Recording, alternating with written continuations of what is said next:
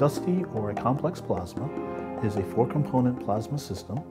It consists of electrons, ions, neutral atoms, and charged particulate matter, which is what we call the dust.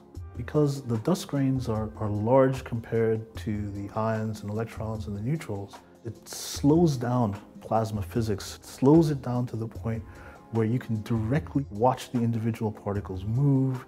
You can see waves, you can see all sorts of the types of plasma phenomena that occur in a normal plasma, but you can actually watch them with the naked eye.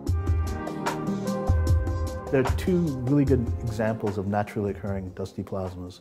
One of them would be the environment around Saturn's rings, where the charged ice and dust particles that form the rings are a form of natural dusty plasma. Another area would be in planetary nebula, where the large dust structures that you see there are also a form of a dusty plasma. The MDPX facility, the Magnetized Dusty Plasma Experiment, is a new user facility. It is an attempt to create, for the first time, a fully magnetized dusty plasma environment where the ions, the electrons, and the charged dust particles will be subject and be controlled by the magnetic field.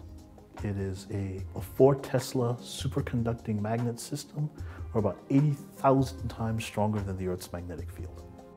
The whole thing rotates so that we can orient the magnetic field relative to gravity. Each of the 4 coils are independent of each other, so we can actually shape the magnetic field.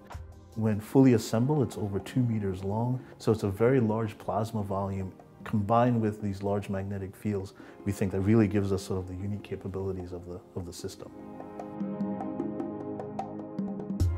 We will be exploring a new area of complex dusty plasma research, understanding the fundamental behavior of the dust, how it moves in the plasma, whether or not particles can grow in the presence of magnetic fields, can they organize themselves.